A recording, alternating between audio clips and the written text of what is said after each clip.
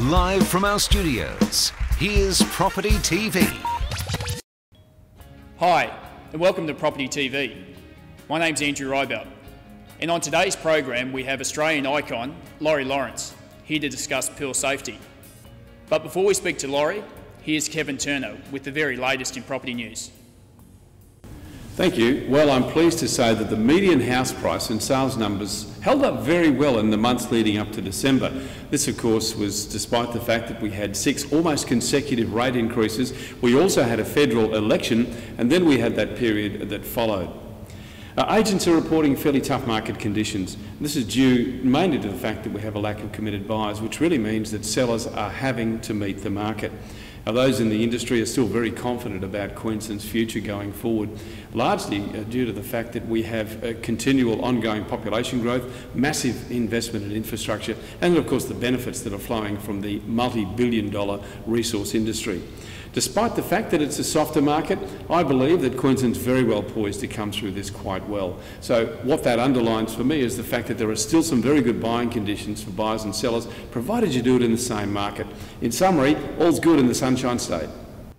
Thanks very much, Kevin.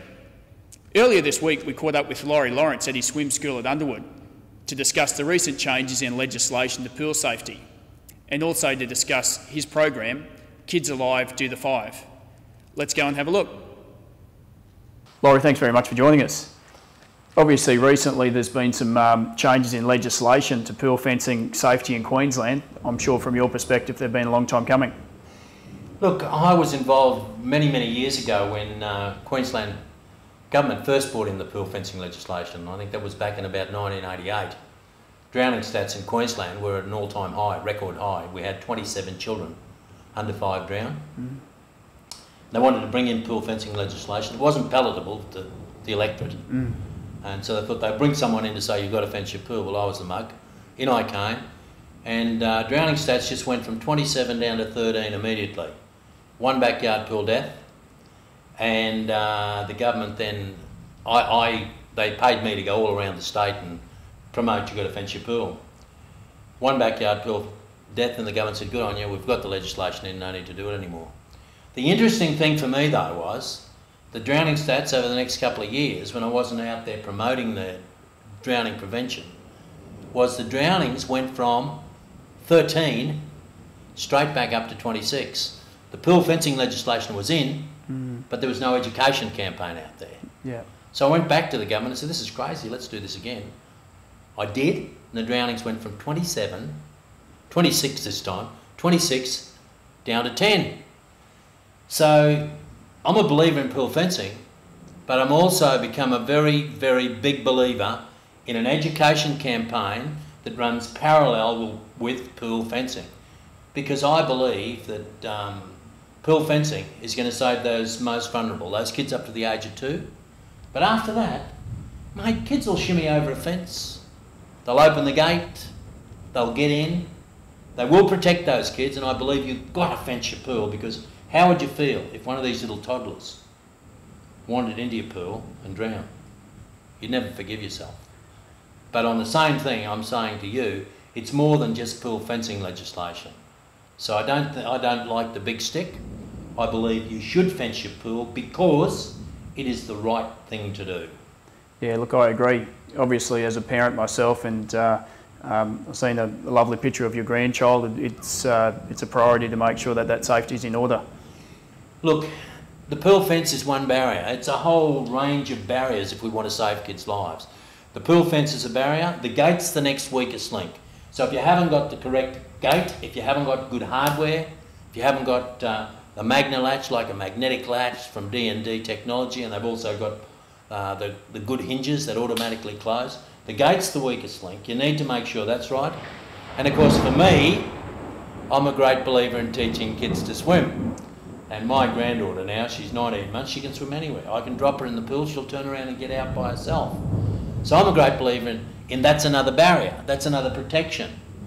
But the best of all is supervision. Yeah. Keeping your kids with an arm's length at all times, that's the best way. And finally, your insurance policy, in case something happens, and that's learn CPR. Yep, it's such an important thing. And as a passionate advocate for pool safety in Australia with the summer months coming up, do you have some tips that could make sure that our families are safe? I think supervision is probably the biggest. I mean, the Kids Alive site, I don't know if there's people out there that get out on the internet and go there, but the Kids Alive site, you can go online, and I've created a water safety DVD. Yep. That's going to the parents, thanks to the federal government. That's going to the parents of every newborn in Australia for 4 years as a drowning prevention measure. And what I really think is, if there's any people out there watching your program and they want one of these, just get online, send us an email, and we'll send you out a water safety DVD free of charge. And hopefully that may go a long way to saving some little lives this summer. Yeah. The other website that I can suggest that for young parents or grandparents, as a dutiful grandfather, I've been videoing my first granddaughter every month since birth, every month. And so with the way the internet is now, where you can just download videos and that, I've done video streaming on babyswim.info. So every month I put my granddaughter on there, what she's capable of doing now, and people can go and look and watch, and a few tips on what to do to get your child ready to submerge, to float. Laurie Lawrence, thank you very much. Thanks, mate. Babyswim.info. Get online and check it out. We hope you found that segment helpful. Now to this month's feature property.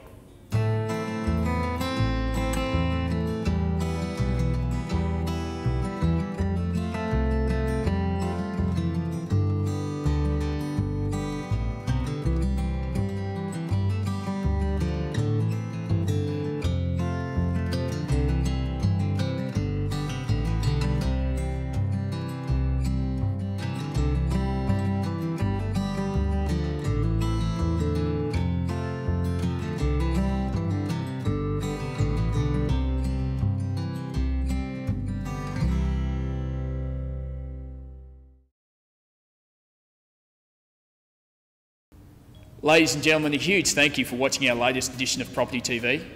And for any real estate information, please visit our website, redcliffe.com.au, or give us a call on 3883 9999, and wishing you and your family a very safe and happy summer period.